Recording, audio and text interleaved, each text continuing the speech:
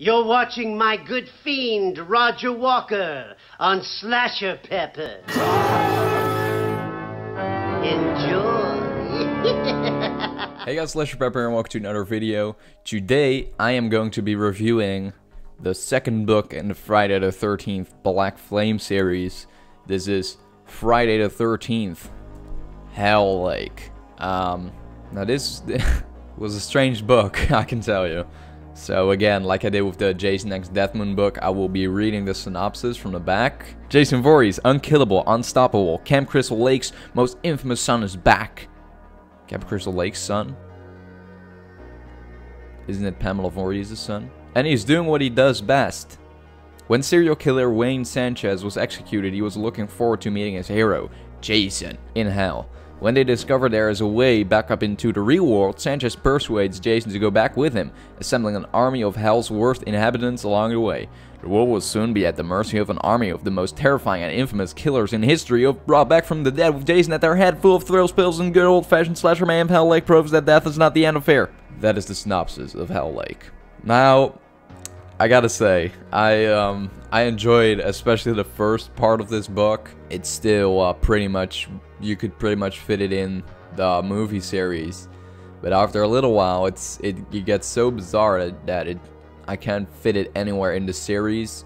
It's not the Jason from the movies really, but in the first half you could kind of see where it was going, but then later it just takes another route, I guess, especially with Jason's character, some other characters. Now when I read the synopsis of this book, I got really excited because I really liked it. I thought it was different, you know. I thought that should be a bloody good time, you know. A hell lake of a good time. But, you know, it's such a weird book. It opens up with basically Wayne Sanchez being executed, and he's excited to meet his hero, Jason Voorhees, in hell. And I love that concept. I really liked it. And, you know, it was kind of hard for me to picture what Paul A. Wood's his vision of hell was, what he thought hell looked like. It's basically like the circular thing, and basically like serial killers are on the 13th circle of hell. You know, that's pretty interesting, but I had no idea how I could imagine this. And eventually they just, when they break out of hell, they basically just go through the different circles of hell until they finally climb out of Camp Crystal Lake. So that's why it's called Hell Lake, which I loved that, but I just had a kind of a hard time, you know, picturing what he meant with his description of hell. I guess it was just kind of like, you know how you have in Dread 3D, you have this building, and it's more of this building block, you know, and the drug dealers are on top of like the slow-mo drug and shit, and I kind of imagine something like that. Also, I really enjoyed all of the killers in there. It felt like, you know, some sort of Pirates of the Caribbean restaurant, you know, when there's just people just screaming at each other and killing each other and shit, you know.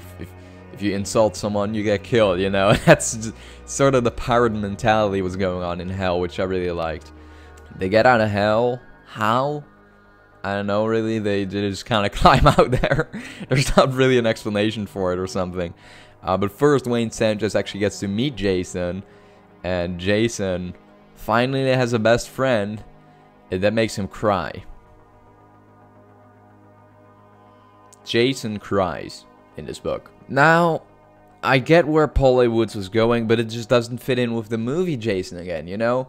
I loved where he was going, but I see this more as an alternative universe, if there was more humanity and emotion in Jason still. Because I like the concept of him crying because he finally has a friend. You know, he always got bullied and never had friends, and now he finally has a friend, and that makes him, you know, cry of happiness. Makes a lot of sense. However, it doesn't make sense because so many other people have tried to be his friend, but they get killed, you know.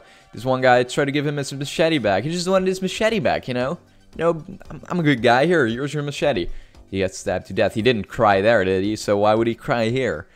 So that's kind of what bugs me the most about the book. That Jason is so different from the other Jasons in the movies and stuff. Also, for some reason, Jason prefers a wielding mask over a hockey mask, which again, he just takes off the hockey mask and puts on a wielding mask. It's not like his hockey mask broke or something and he wants to hide his face, and a wielding mask is the easiest, quickest accessible thing to hide his ugly face. You know? So that's those sort of things, so those sort of decisions really didn't make sense to me. However, it does have some really great kills. It has some absolutely amazing kills, really gory, really graphic, so that made it a really entertaining book. I was entertained throughout it. Near the end, it's odd because Wayne Sanchez, in the beginning of the book, he's really the protagonist, and I hope to follow him throughout the entire book. But then you get to the Crystal Lake kids, and near the end of the book, it just kind of mostly focuses on the Crystal Lake kids and Jason and some other characters. Now, I don't remember who said this. I think it was Wayne Sanchez, but he said, "I am the devil and I'm here to do the devil's work." And that sounded very familiar to me. Very familiar. I am the devil, and I am here to do the devil's work. That's right. You heard it in the Devil's Rejects first. So that made me do some research. So over here, it says all rights reserved 2005.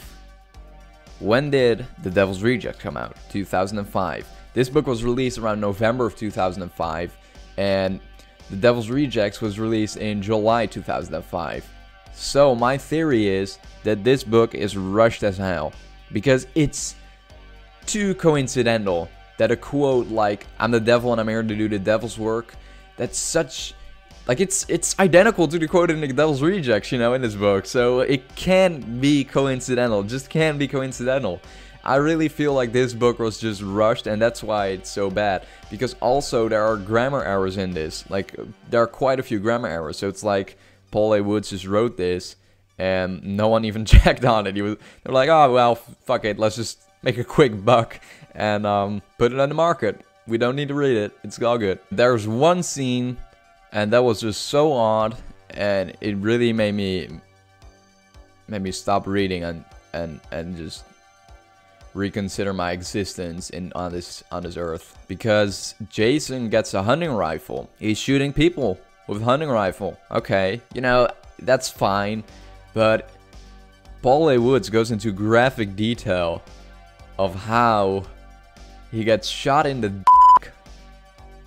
In the f***ing dick. And also in his asshole. He's screaming in pain and agony. Oh my god, man. It's so odd. It's so odd, man. I also didn't really care for the campers. Like, right before they get out of hell, you get to focus on the campers, which is fine, you know, but the campers aren't really that interesting. And honestly, I kind of lost track of the characters. I was like, okay, so this is the goth couple, or were these two the goth couple? You know, there are so many names thrown at you in the beginning of the book that I kind of got confused with that a little bit, I gotta say. However, the kills are pretty cool, that much I can say.